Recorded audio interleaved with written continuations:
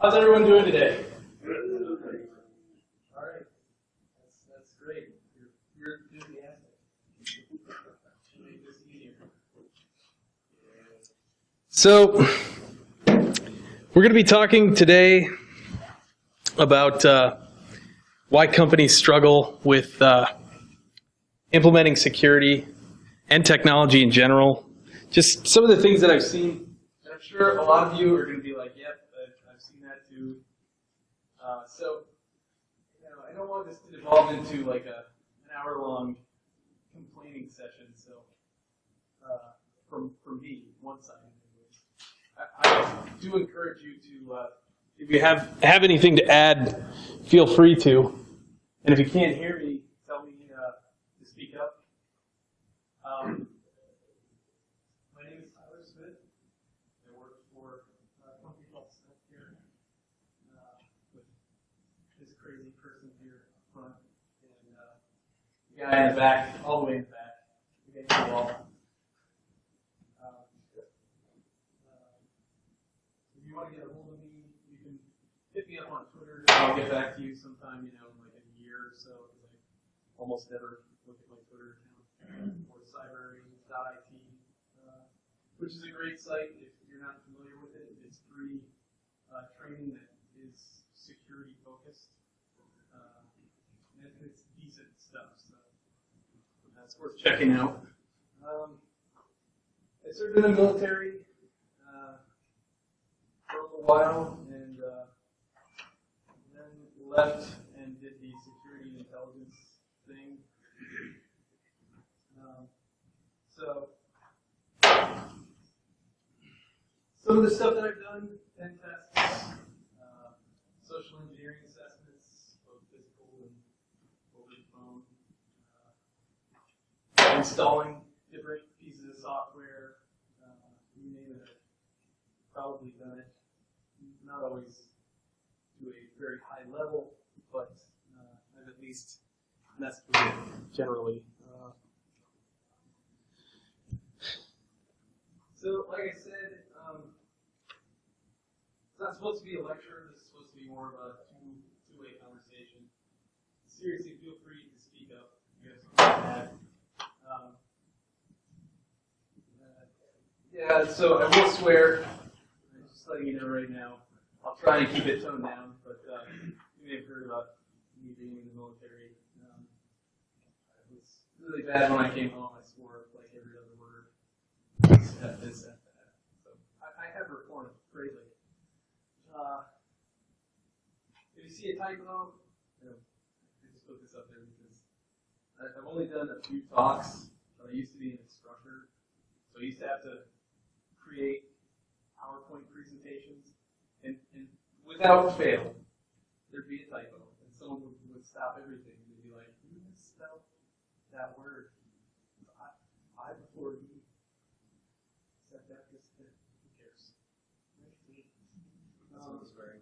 You know, you have typo wrong, right?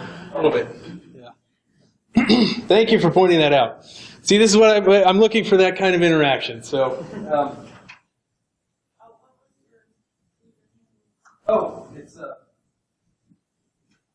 back it up.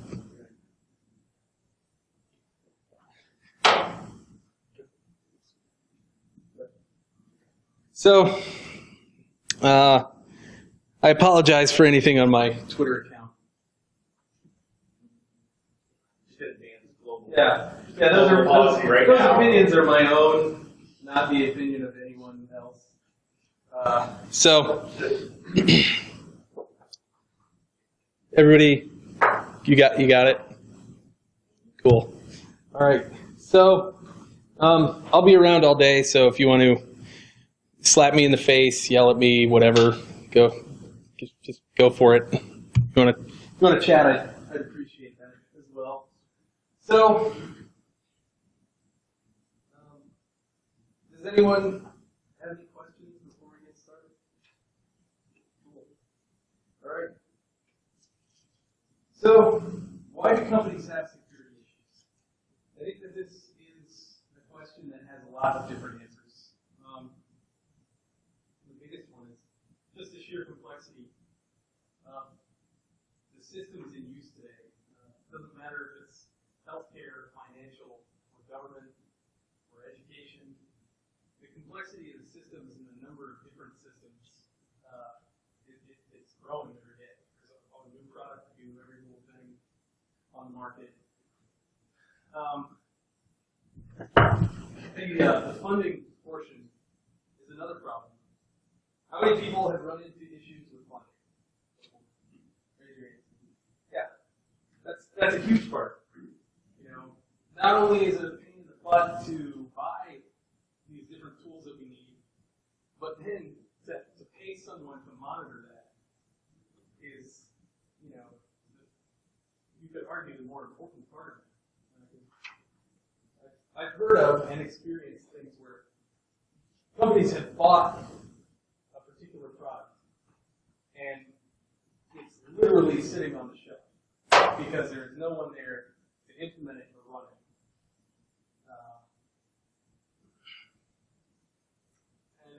Then there's the rapid pace of change. I mean, how often do we see about a new 0 day? Like, all the time. There's always new stuff coming out, new ways to break into systems, and new ways to defend your environments. It's changing at an extremely rapid pace, and when you tie that in with the budget concerns, the inability to get funding because many places see us as a check in the box, not as the price of doing business, which is what it really ought to be. You know, security, if you can't do it safely, you shouldn't be doing it, right? But a lot of people don't see it that way, and I think some of that comes from they just don't understand. I mean, they just have no concept of it. And if they do, their concept is so skewed that it's not even on it. And for that, I'm talking about the people who really make the financial decisions and control the purse strings. They don't understand how quickly, you know, their entire universe can be turned upside down. You know, someone in accounting clicks on a link in an email, phishing email, and before you know it, you know, to catch up with it, you're re-imaging, you know, 12, 13 computers and a couple of servers because they're infected. And again, anybody has anything that they want to add, just throw up your hand and start talking. Whatever. And the other portion is, does anybody else feel that there's a lack of talent, security talent? Yeah. The dearth of people. There's a dearth of people. There are very many talented people. Yes. There just aren't enough talented people. Yes, exactly. Yeah. It's not just security. No. Well, no, it's not. It's not. But, you know, I particularly find it difficult to find a place that has all of the security people that they need. As a matter of fact, I've yet to see that anywhere that I've been, you know, except for maybe some government agencies. Yes? Are there folks coming out with your skills from the military that are struggling to find work? I know that's a military problem. Yes. So I do know a few people that have done it recently. The issue that they're running into is, and we'll talk about this a little bit later, is everybody thinks their environment is special, and their industry is special or different. In the end, your industry handles data, and it needs it to be secure. The needs for the different portions of data may be different based on what it is. Healthcare, you know, patient data. Financial, it's accounts and connections to other business partners. But the things don't change. The priorities. You're still going to do the same stuff. It doesn't matter if you're healthcare, financial, if you're education. You have information, you need to keep it secure, and there's certain things that you ought to be doing in order to accomplish that end. It really is funny because these folks come out of the military, they have all this great experience, and they have trouble getting a job because, well, you don't have any corporate experience. You know, and it's like, okay, so me ask you something. Would you or would you not love someone that if you look at them and you say, get this done, and they, about face, step off and do it. And they do it perfectly. I mean, that's what cracks me up, because several people that I've talked to, one of them just left the NSA. He was working a desk at the NSA for, I think it was 8.5 years. He left the NSA. He applied for a job. I applied for the same position. He didn't get it, and I did. And I turned it in. But because of that financial. But I couldn't believe it. Like, I thought he was going to get it for sure. I mean, you know, the guy literally did exactly what they wanted out of this role that they were trying to fill. Literally did that for the NSA. You know, he was working with technology and techniques that were at the pinnacle of security. Some things I'm sure he couldn't even talk about. But he was bringing that to the table, and because they literally, I talked to him after the fact, and he was like, yeah, they said that I didn't have any corporate experience. They thought that would be detrimental. So, yeah. Yes? Is this a general issue of the lack of people who can really understand systems and how things work? Think outside the box? So, it depends on what role we're talking about. Analyst roles, you know, take a certain kind of people. Engineering roles take a certain kind of person. Architect is another kind of person. And I kind of see it as different stages in your career life cycle.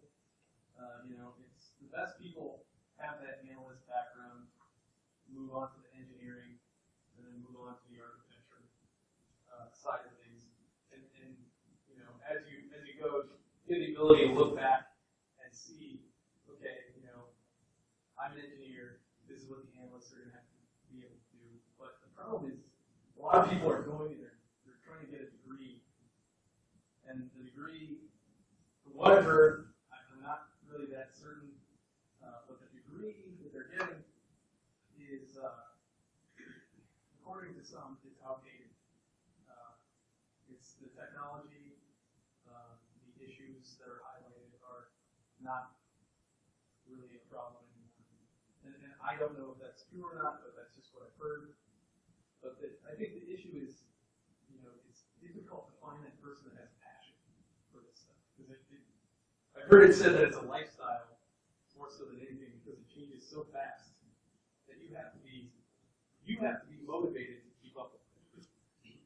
If you really want to be good. I mean, you know, you can come in, you know, punch your ticket, sit down, work with your system, or maybe a handful of systems, punch out at the end of the day, and go home. But, you know, in order to really be an asset, you know, being able to understand how what you're doing ties in with what the rest of the team's doing, and even people outside of the security team, what they're doing. Being able to see that full picture, I think, is where people, you know, it's a lack of giving it. They just want a job that pays a lot of money, and they see security as that golden ticket to a high-paying career. But it is definitely the talent shortage is definitely something that is going to have to be reconciled, dealt with at some point in time, because, yeah. Let's take that a step forward. I mean, conferences like this or other larger ones where we see talks and presentations and all that, we're seeing the end results being communicated to us, but not seeing all the hours of prep or years worth of prep and work that it took to get an exploit willing. Yeah, exactly. Make changes affecting the organization. I think there's that. Part of it is that it looks easy enough that you get up there and talk about it. Sure, that came. All I did was just type some stuff. Yeah. Yeah, no, I think that's a great point. yeah, you're right. You do. You go to the conference, you sit down, you watch some guy take over.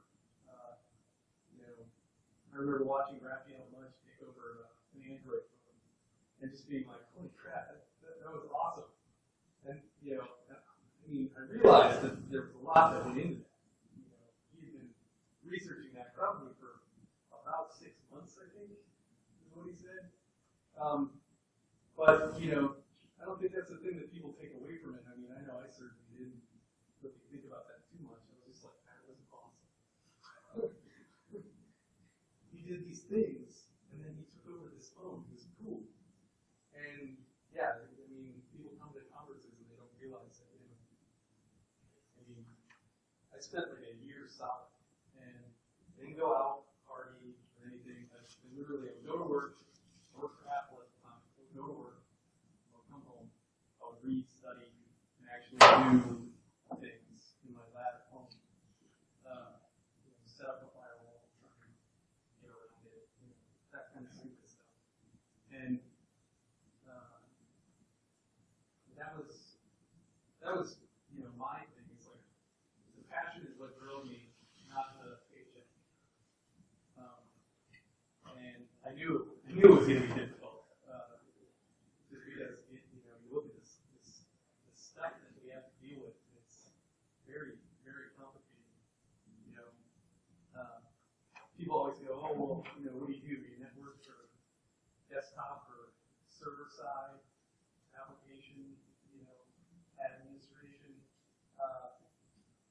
And it's like, no, we have to deal with all of that at some point, at some level. We have to understand how that stuff works and deal with it.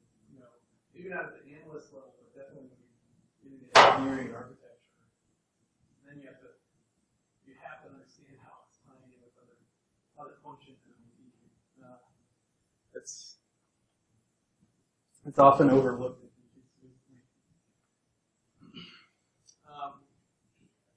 So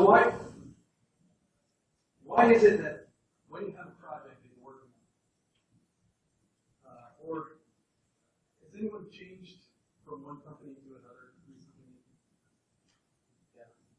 So when you got to that company, did you see things that were going on, and you're just like, I really don't know why you're doing this. Either policy or the technology that they chose, or maybe you did, maybe you didn't. I had the benefit of, as a consultant, getting to go to a bunch of different things. And so, it becomes apparent very quickly, where the issues lie at different companies. The one thing that is good, yes. Awesome. Just chilling, just hanging out. Okay. All right. One thing that I do like that is, gives me some ray of hope is everybody is taking it pretty seriously. Which when I started as an analyst, it was not necessarily the case. It was more of a, oh, well, yeah, we gotta have these guys and we want to do whatever it is that they do, which I don't understand, but yeah, we have to pay for those guys. And now it's more of a, we should probably take care of these issues that we have. It's headed in the right direction. At least that's my take on it, having been to 4 or 5 different companies in the last year. So I can't remember. But companies taking it more seriously is definitely a step in the right direction. I think the problem, though, overall, is that a lot of companies will say that the push button test, much like the push button hack, is the silver bullet. Right. At the end of the day, and like you, I'm on the road quite a bit, and I see a lot of that. We walk in and, oh, what tool are you going to buy? Or, this is the vendor that I hate, right? And it's funny because if we really, I think, take a step back and just take it to an agnostic view and say, okay, well, instead of buying something, what do you have that you can use today? And then layer it in. And I say that much to the dismay of my salespeople, right? Because they're trying to generate the sales. But I'm trying to build a long-term relationship to say that we're more than a one-pony show at the end of the day. And let's take a look and see and build that trust gradually. So I think, with your technical piece, what you're talking about, from that perspective, getting guys that really understand, which is entirely another conversation, which is almost worse because when you look at academically, we're trying to push from a degree perspective, a lot of good concepts, a lot of good stuff, not enough hands-on, right? Not putting them into a lab and say, okay, I want you to, most basic thing, set up a Windows server. Great. Now, here are a base set of settings. This is where you would normally go to set this up. I want you to set it up in a way that I can't go through and say, okay, I'm going to make myself local admin, right? And try to teach them that way with the hands-on because, and I've seen it, everybody's seen it. One of the kids coming out of college these days, they think it's easy. They want the $50,000, $60,000 paycheck right out of the gate without having a true experience behind it. And it hurts, right? It hurts all of us as a whole because, somebody invariably is going to bite. They're going to say, wait a minute, you really don't know as much as you know, and we get back to that paper tiger syndrome.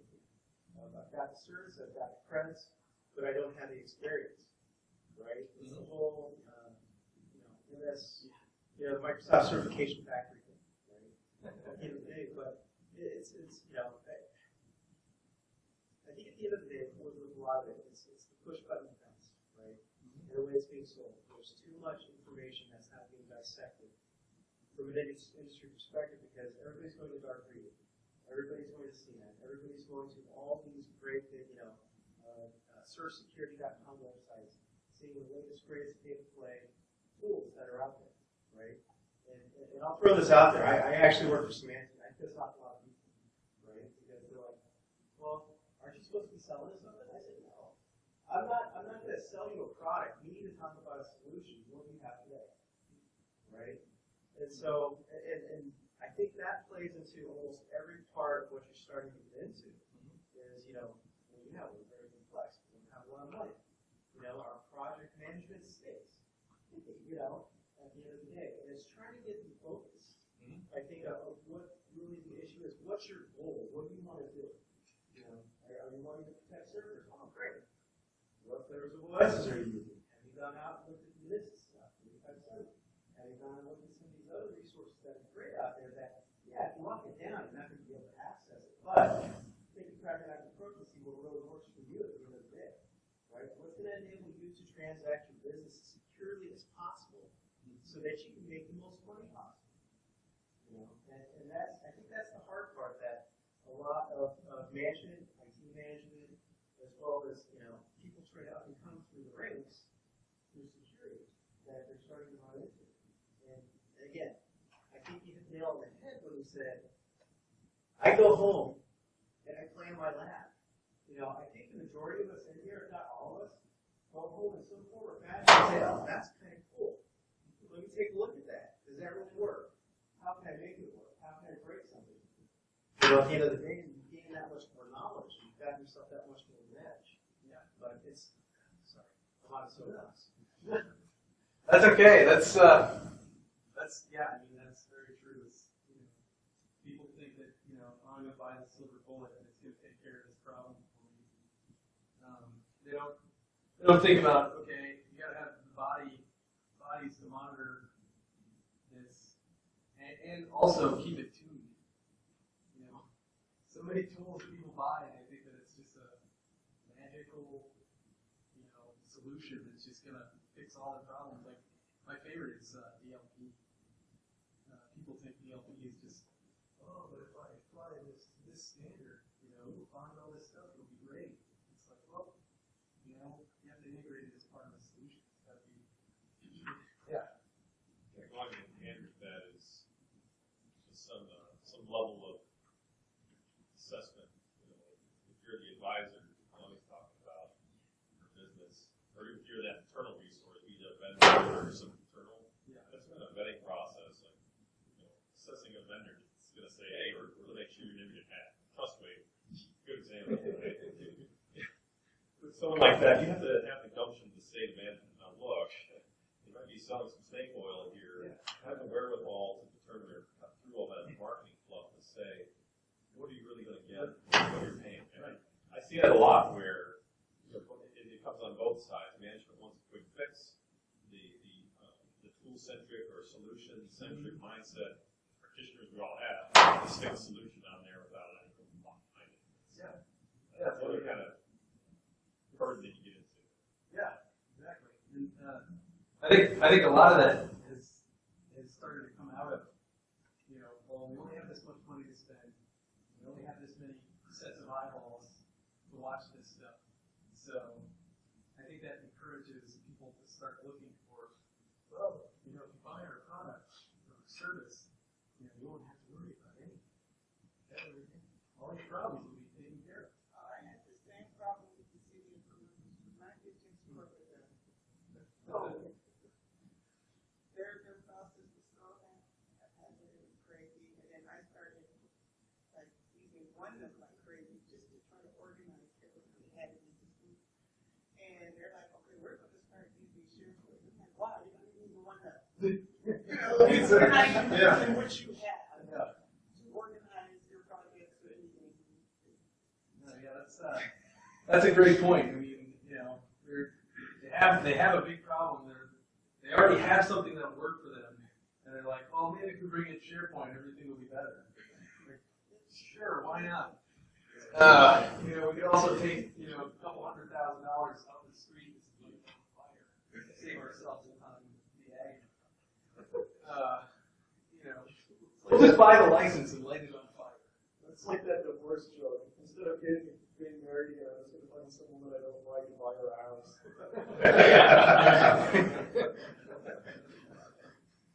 Yeah, but I think that's a little more pragmatic than what you're talking about. So some of the misconceptions that I see when it comes to getting to that point where they're trying to pick a solution, and I think maybe I'm giving a lot of companies too much credit because they are stretched so thin. They aren't really looking for a solution. They're looking for what do we buy and install so we can no longer have to worry about this issue. One of the big things that I think is a problem For that is people look at what they already have and they don't think to improve it. They don't think of, maybe there's a better way to do it. And even if they start to think that way, one of the things that they do is they stop because they go, oh, we already have, this in place. Like, we already have tubing. We really want to take all the time to rip it out, install some other thing that'll do that for us. And they're like, oh no, you pain in the ass. Never mind the fact that you're going to have to technically rip it out, because most people's installs for tubing are so old that they're already going to have to take it out. You're not going to just upgrade the box. And I use that tubing as an example because literally a company that I went to did not want to consider anything but tubing because they already had it installed. And the one engineer, his reasoning was, we don't want to take the time to tear this out and put something new in. And it ended up taking them a really, really long time. Because he ran into a small little problem because he wanted to bring the old stuff over to the new instance of tubing, and it was just a nightmare. I ended up having to analyze rule sets manually. Yeah, I know, right? It was, and they're trying to explain to them, like, I'm looking at this much, and I should be looking at a blue whale, but I'm looking at, 1 square inch of it. And they just didn't get it. It's like, just pull the logs out of Palo Alto, traffic logs, and use pivot table in Excel to analyze those, and then create your new rules. It's like, okay, I take the maximum amount of logs I can, which at that point in time was a little over 65,000. I dump those into Excel, and that accounts for 15,000 cents. So, okay, well, do that like a bunch of different times. Like, you do know what 15,000 of a second is. It's like, it's not even that. It's nothing. I'm not looking at anything. You're like, well, okay, so we're ready to do this, but like, how likely is it that we're going to break stuff? And I'm like, oh, you're really serious. You're asking me, yeah, you're going to break the hell out of stuff. Things are going to stop working. And they're like, well, how can you know that? And I'm like, so you had 65,000 things pop across your firewall. Just this little segment of the firewall in 0.15 seconds. And it took me all day to collect like 12 of these logs and sort through them. Yeah, so that's accounting for like not even close to a minute worth of time. And they just didn't get this concept. And again, it was because it'll be too hard to tear Tupin out and put something new in. They wanted to hang on to the old instance of Tupin too. I mean, it was like the ship capsized and we got this thing strapped to our leg, pulling us down, and nobody gave it. I mean, and meanwhile, as a consultant, I'm sitting here going like, you guys are holding me up. Like, you told me you had Tupin. I get here, your instance of Tupin is like 3 years out of date. And it's about 1/20th the size of what you actually need for this organization. So, what the hell's up with that? And now you tell me you can't update it because when you're bringing the old logs over, it fails. Like, do I care about the old logs? No. So, I mean, it's that kind of thing where it's like, oh, it would be too hard to replace this. I try to get them to go with Firewall. Not that I'm endorsing it specifically, but I mean, it does a lot of stuff that's useful when you're analyzing role usage. And personally, I think it's a little more forward thinking than Tupin is, a little less manual. Especially given the fact that I was going to hand it off to people that had no idea. So it's more of a like push button interface for them to monitor their role usage in the future. And I was thinking about that for them, but they weren't thinking about that for themselves. They were just like, well, this is cheaper. We already have it. We're just going to stick with it. And that was a murderous process. And the same thing goes with vendor selection. Well, we already have a relationship with this vendor, so we're just going to go with it. It's like, okay, well, this is what I've seen when companies do that sometimes. Not all the time.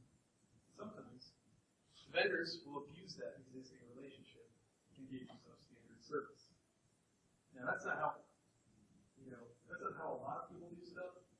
I mean, but there are some companies where priorities have changed.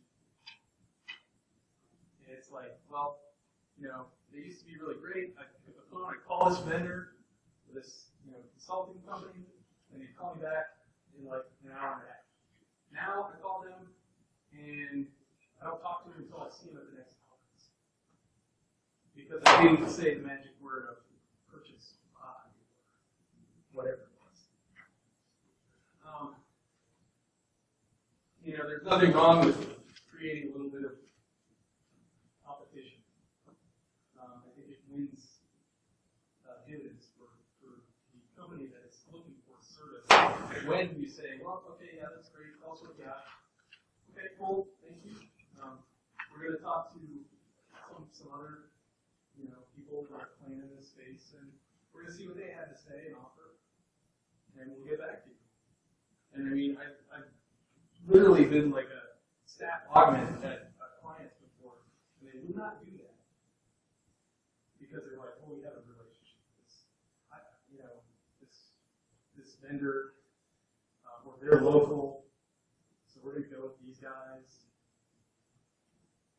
It's not always a bad thing, but I have seen it where it's almost like they're stretching their goodwill. Like you call them up and it's like, yeah, hey, we're having a problem getting this license today. You know, you guys can help us out. They're like, oh yeah, sure. Let me see if we pencil you in. Just because they know they got you wrapped around their finger. And then you'll never leave, you'll never go away. The last 3 things that you purchased from them. And you say stuff like, well, they're already here in-house, so we're going to go with that. But yeah, so I may be way off basis on that, but I mean, I swear I've seen it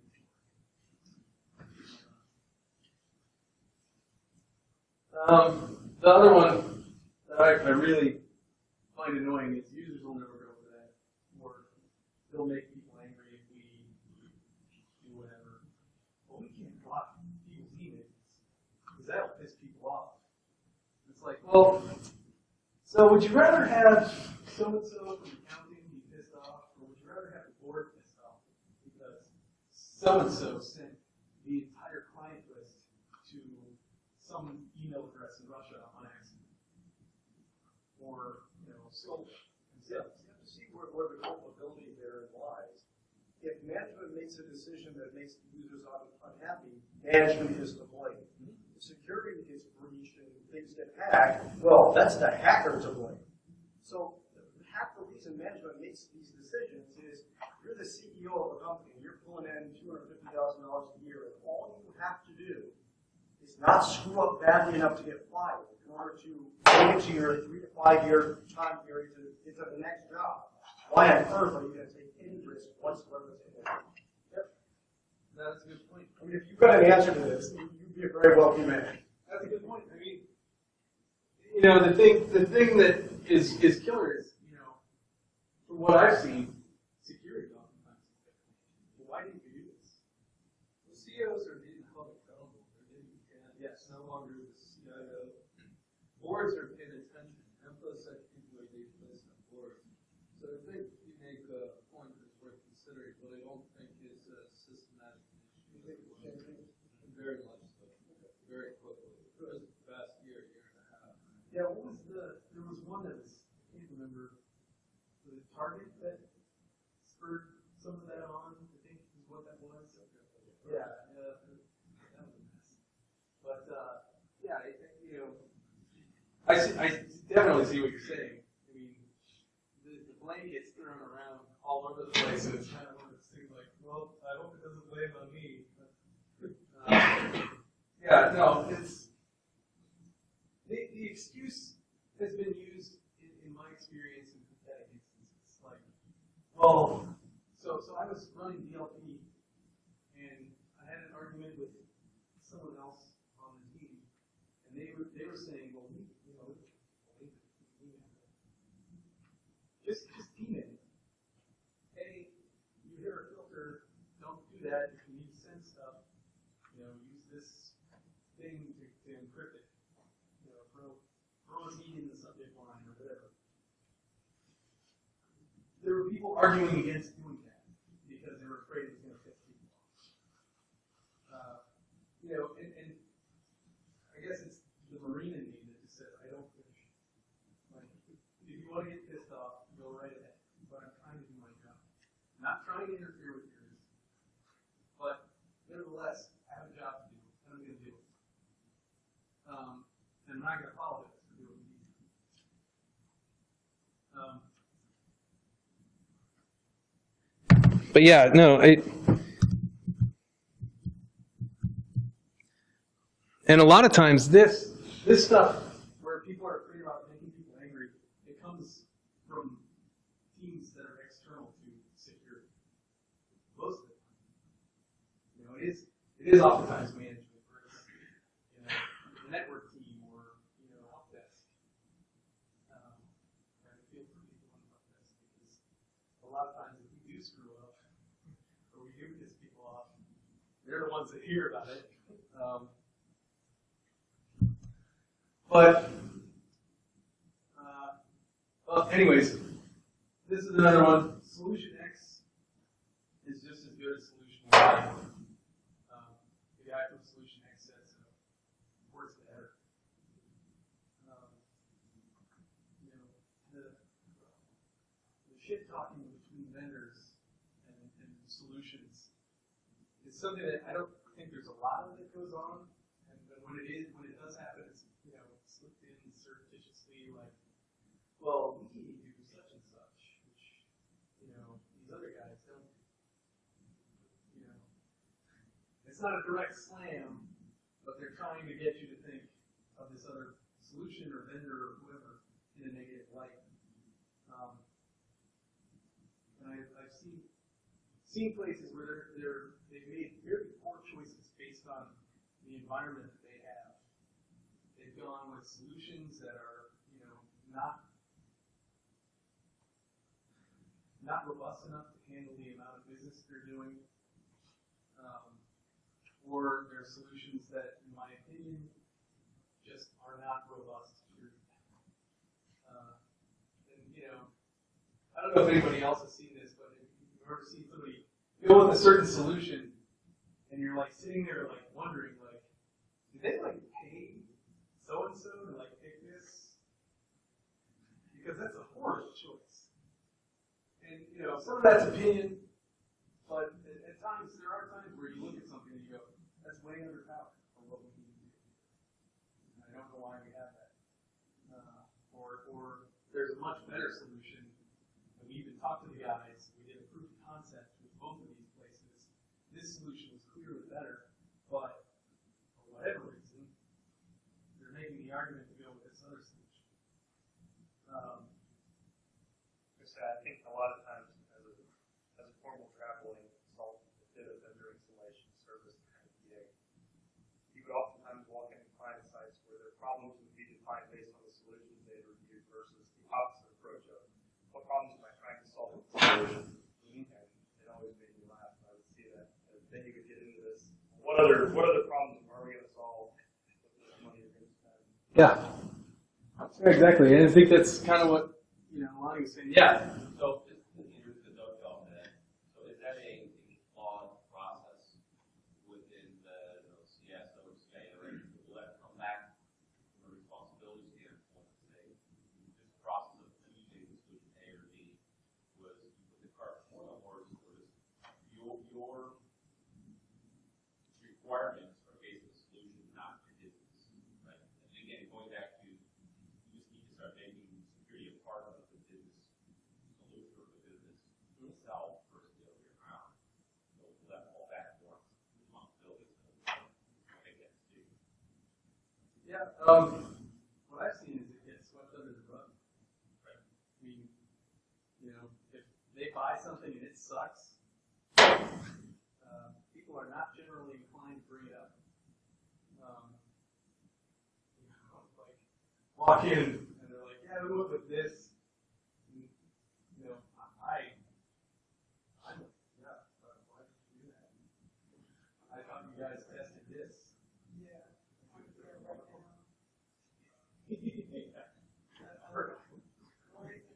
Anywhere. Yeah, I'm pretty much like Motorola at this point, but looking at the data, I mean, the new boxes that Verizon is pushing out to customers are so crappy, and they're losing their recordings. Never mind, the hard drives just crashing, their boxes are white, and everybody's just costs up there. And it's just been fighting on and on for the past.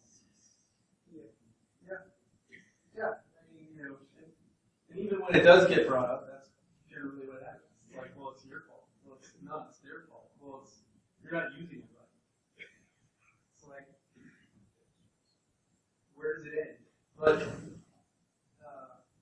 a lot of times, you bring up something like that giant sore thumb, that no one wants to talk about. And it's like, why the hell did you guys do that? Like, you pay how much for this license? For like this much more, you could have this other product. And they're like, oh yeah, this is what I paid. Oh yeah. well, we did a proof of concept. Yeah, it was great. Yeah, it worked really well.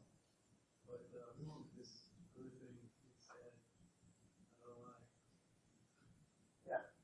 Most better. Yep, exactly. And it's like, you know, okay, you saved 50 grand, congratulations. But now you got a solution that you can barely use or can't use in some cases. And then there's the other thing that I love is when people buy technology, they have nobody that knows how to use it. You walk in and you can see where somebody tried to read the manual and install it, and it's all screwed up. What's that? That guy works in accounting. That guy works in accounting. Yeah. He's Bob. He's the night watch guy. He's a bit of a loser. Yes. So, I mean, we've talked about a lot of problems. I guess what are the solutions that you recommend? How do you, as a consultant, help companies get through this and get the right solutions? So I think the way that I help is by speaking up and being honest. You know, and it's like what Lonnie said. You know, I'm not trying to make a sale. I know that, you know, we're going to do business. What I know is I'm going to do business with you more than once because I'm going to tell you the truth. I'm going to call, you know, bullshit when I see it. You know, this system sucks. It's not doing what you need. You know, it's undersized. You don't have the right personnel watching it. It's not configured right. Whatever it is, you speak up.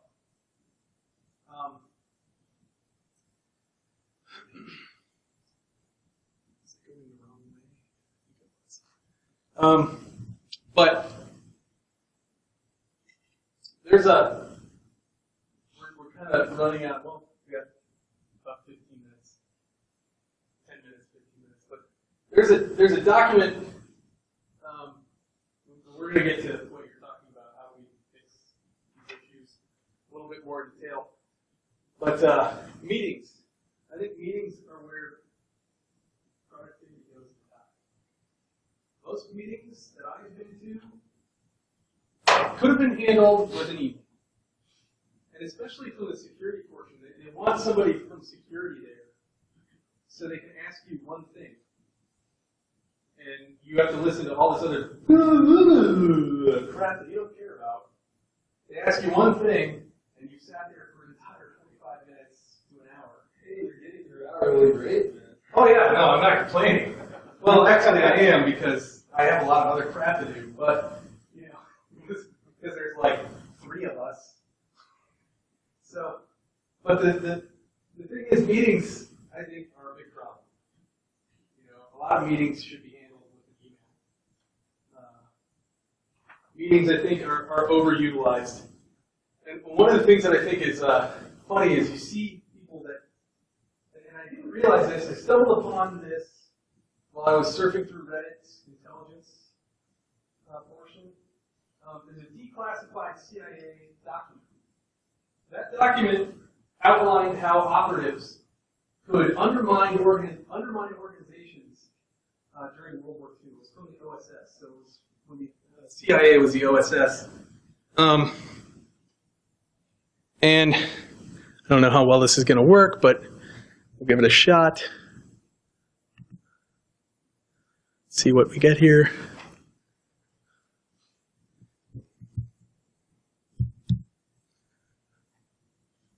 There we go. So,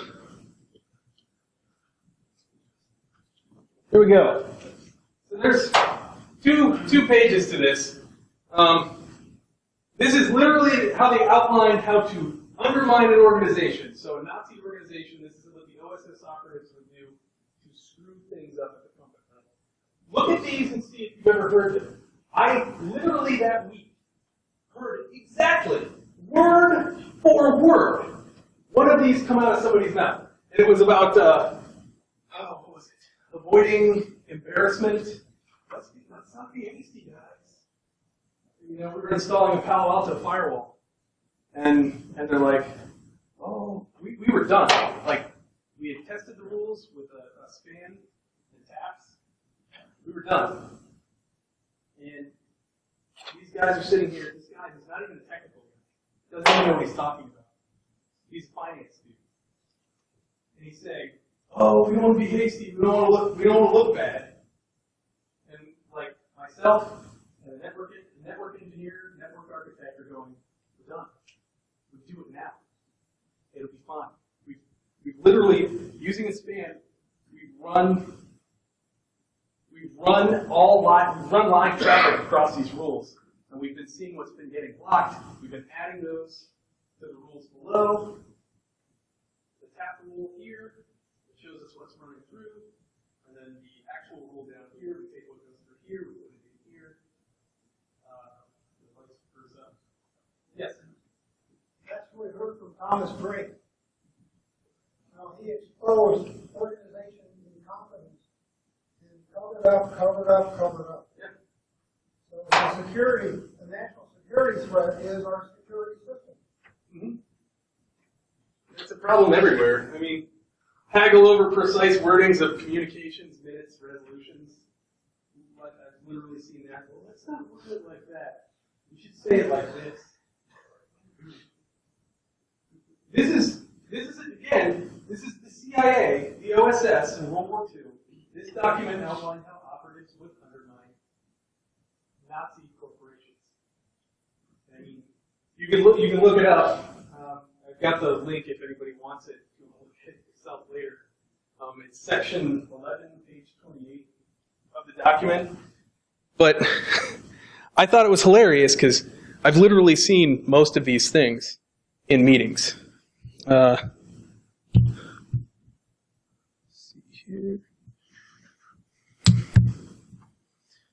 So then no one wants to make decisions.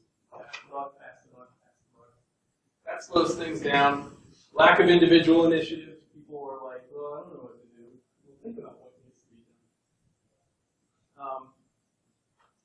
And then unclear project and meeting objectives. So from the Marine Corps, you can look it up. We're running out of time. But it's called FAMSIS. It's an acronym.